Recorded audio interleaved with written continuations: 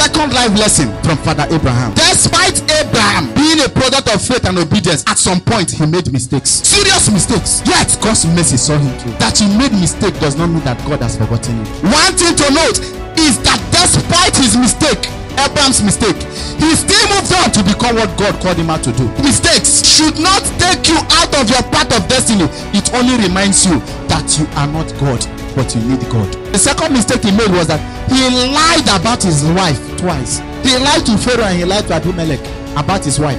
The half lie is that those days you don't marry from a distant person, you marry from your own brethren. Instead of listening to the voice of God, he went and listened to the wife. The wife said, see, God have shut my womb. I don't have a child for you yet.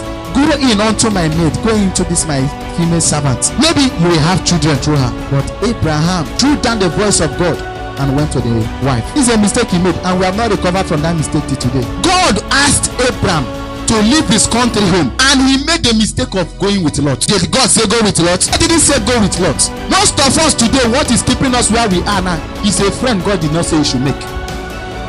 It's a business partner. God gave you an idea. He said, I can't do this alone, I need a partner. When that business grows, that partner might steal that business. That is why God gave it to you alone, not with a partner.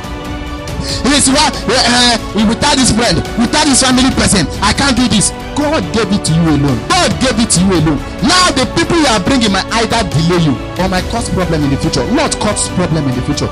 Now it causes strife. Genesis 13 verse 5 to 7. God couldn't bless Abraham greatly or show him the land he wanted him to possess until Lot left him.